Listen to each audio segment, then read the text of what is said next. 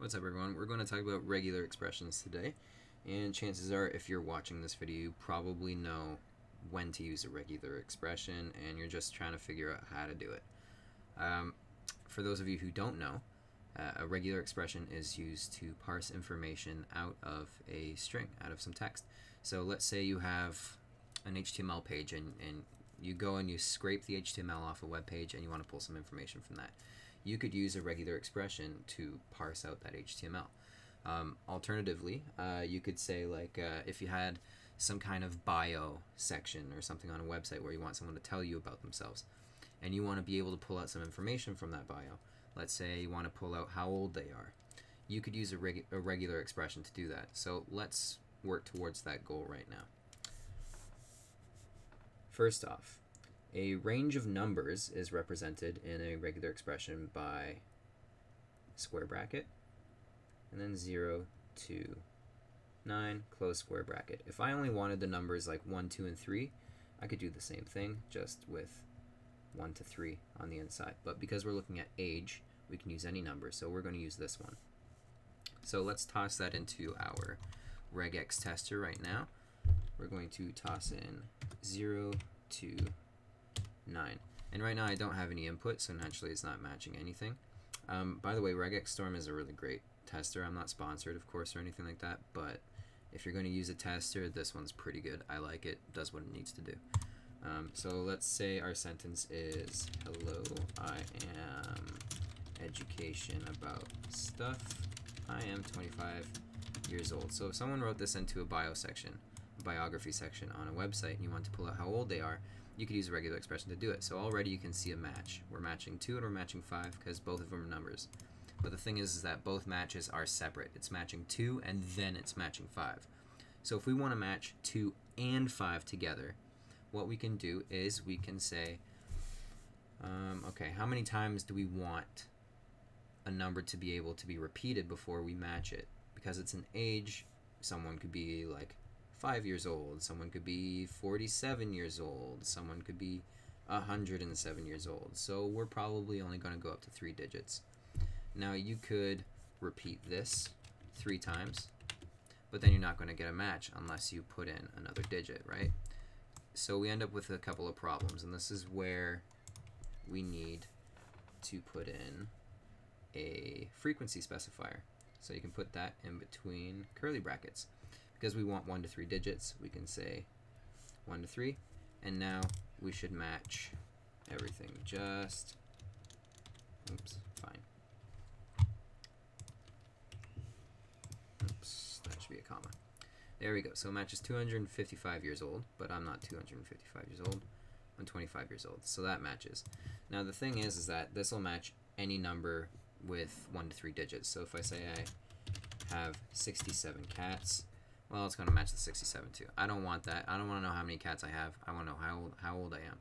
So what we can do next is we can match for a white space, right? Because when someone's typing in how old they are, if they're typing in I'm 25 years old, chances are it's going to be 25 space years space old. You have to look at things very literally like that. So we're going to look for a space, but if they're making spelling mistakes, that could be a problem. Already we're seeing that we're matching the white space after the 25. Now, if someone decided to type this in, well, I'm not matching anything relevant anymore. So we want to account for that. The way that we do that is with another frequency specifier. So you could say, okay, well, you could have 0 spaces or you could have 1 space. And now it's going to match 25 again. The thing is that that's kind of long. We don't like that. We're lazy. So when it comes to either having something or not having something, 0 frequency or 1 frequency, you can just put in a question mark. So there's a couple of little specifiers like this that we can use, and I'll go through each one right now. So the question mark, of course, means that something is optional. It means that whatever comes before the question mark is optional. So in our case, because we have the white space escape character, this represents all white space, and we want to be optional. This looks at the previous token, and it says, okay, this is optional. It can either be there or it won't be.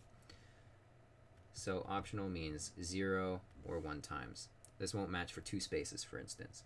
It'll only match for 0 or 1 spaces.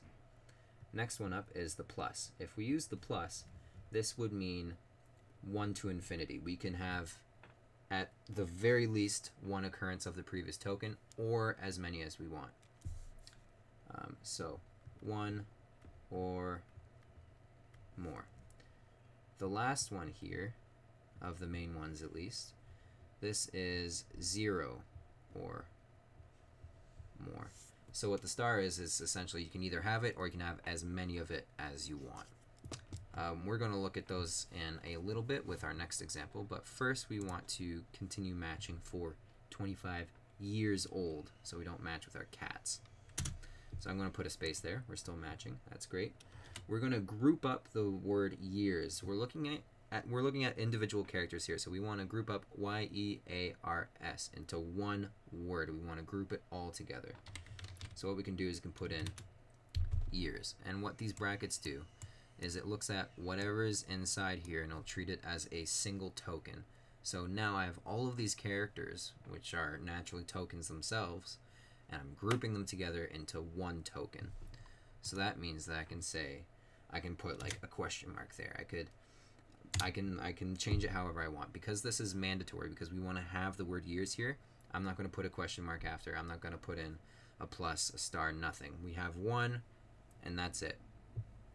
Now we're going to match white space again, but what happens if someone makes a spelling mistake, doesn't put in a space, we're going to make that optional, and then we're going to group in the word old. So this is our regular expression. We can pull out 25 years old from this.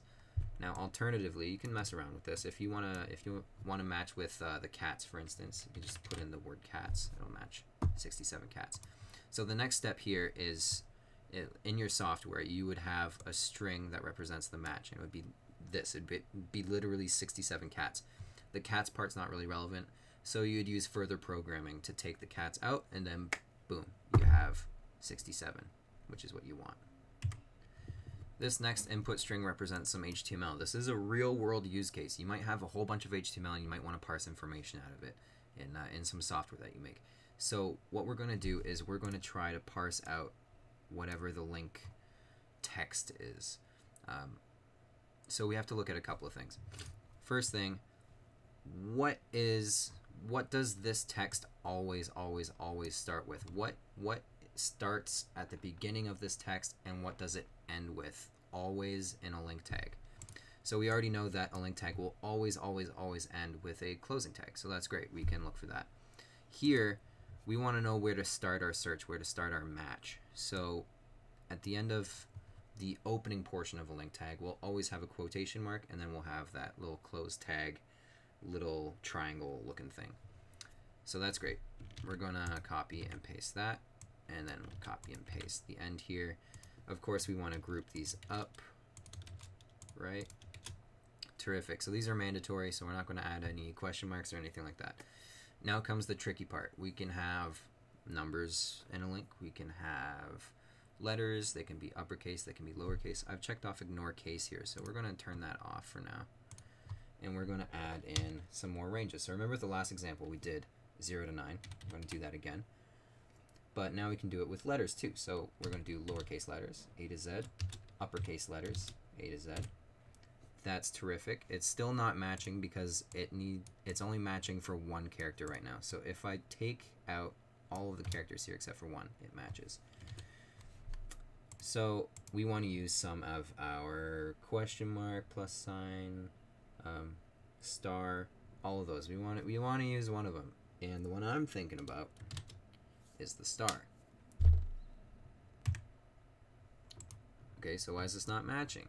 Well, forgetting about the white space again, right? There's spaces in there. So you have to look at the strings you're parsing very literally, because the computer is not going to give you any concessions. It's not going to go easy on you. So we put in a /s there, and boom, we have the text that we want. And this will match for anything. If we want to do like link 1, 2, 3, something like that, it'll match that. This is what's great about regular expressions, is that you don't necessarily have to know what's in there. And as you can see from this match, it can even be blank. It can be empty. So why don't we take a look at a C# example of this. Okay, so here we are in Visual Studio. This is my little program. I'm just going to run it first. So the match is link to Google. Perfect. So the way this works is we import the system.text.regularExpressions. We establish an input string, which is just our HTML. Here, of course, you have your escape characters for the quotation marks. There's some messed up highlighting here. So don't mind that. That's just a C# thing. Here, I like to make pattern strings literal with the @ sign in front, because then you can put double quotation marks instead of a / quotation mark. It makes these regular expressions a little bit easier to read. So this is our pattern string. It's the exact same thing that we had in the regex tester. And then we can call regex.match with our input string, our pattern string. And we check the value. Here, this is what I was talking about. So if you looked at our match in the tester, if I do link to Google here again, right? It matches with this and it matches with this. You want to remove those. They're not relevant. So in C#, easy way to do it, just replace that first one with empty string and then replace the close tag with empty string. And then we just console.writeLine our match, and boom, there you go. So if we look at that again, it matches, link to Google. Alright, so that just about concludes the regular expressions video. I mean, I know that there's probably better ways to write these regular expressions, but this is a really good place to start learning these, or to even brush up on them if you already knew them before, but you just forgot about them. So I hope that was helpful to someone. Don't forget to give the video a thumbs up and subscribe. I really appreciate it when that happens. So thanks for watching, and we'll see you in the next one.